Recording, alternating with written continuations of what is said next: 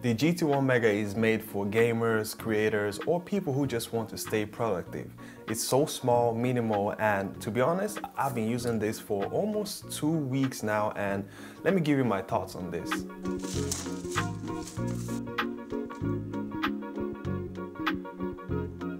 Now, at the back of this device, you get 2 USB Type-C, 2 USB Type-A, 2 HDMI cables, and also a Ethernet port. In the front, you get 2 USB Type-A, a headphone jack, and the on and off button.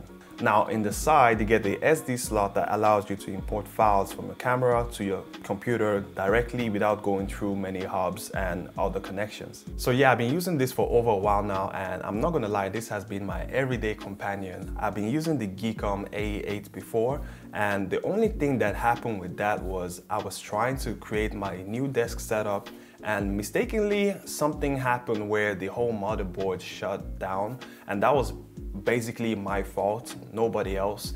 And I feel like the GEEKOM AE8 was powerful enough to help me create most of my YouTube videos, and I was really enjoying it. But thanks to GEEKOM for sending over the GT1 Mega, as I really needed that. So if you're somebody who really likes to multitask a lot, the Ultra 9 185 processor with the 14th gen chip, also a 16 core, it's gonna help you with so many things. Now, this form factor is definitely an everyday device because it helps me with my productivity when I'm creating videos, thumbnails, playing games, and the fun fact is that I can actually use it anywhere in my apartment. Sometimes when I want to stream football, movies, or play games on my TV, I can just easily connect it and, enjoy the moment. And this doesn't mean it has to be a home device. It can also be a business device, like for small business, hotel, front desk business, and even retail stores. So I feel like having something like this is super portable, manageable, and it has everything you really need.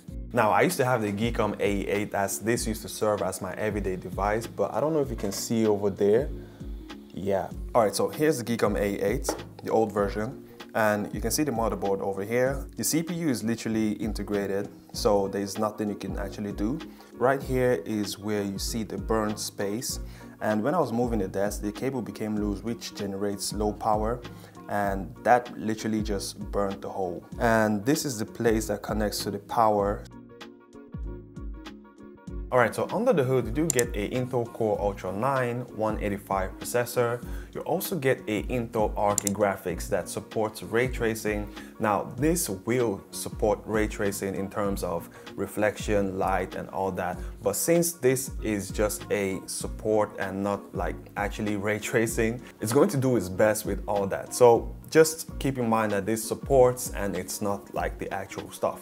You also get a dual channel DDR5 up to 64 GB of RAM and also a SSD storage up to 2 TB, and that is really good. I'm not gonna lie, that is super good. It also comes with a pre-installed Windows Pro, so whenever you purchase this device, all you have to do is just install and you're good.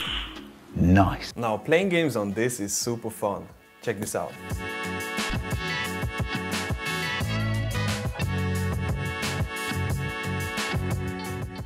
As you can see, the PC really handled the game super nice, and I even tried playing 2 games at once, which in my surprise, it handled them the same time.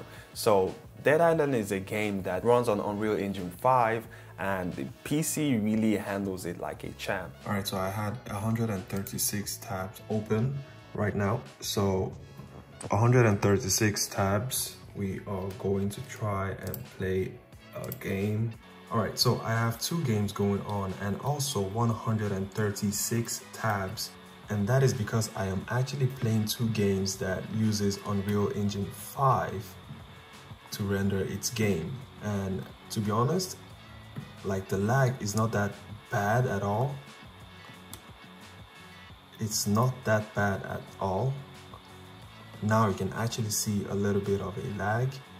Let's go over to the next game and see how this thing. So this one is actually not bad at all. So yes, I don't expect everybody to have a PC like this, but I feel like if you're looking for something really small, minimal, and something that would just be discreet under your desk or anywhere you want to put that, then you have the GT1 Mega. Now you can also see the difference in size. This used to be my previous device, but after the issue, I just have to go for this one. And I feel like it handles everything, like from videos editing, creating thumbnails, you know, doing any productive task, all those things that you really need as a everyday user. I feel like the GT1 can handle everything. So don't forget to like and subscribe, and I'll see you next week.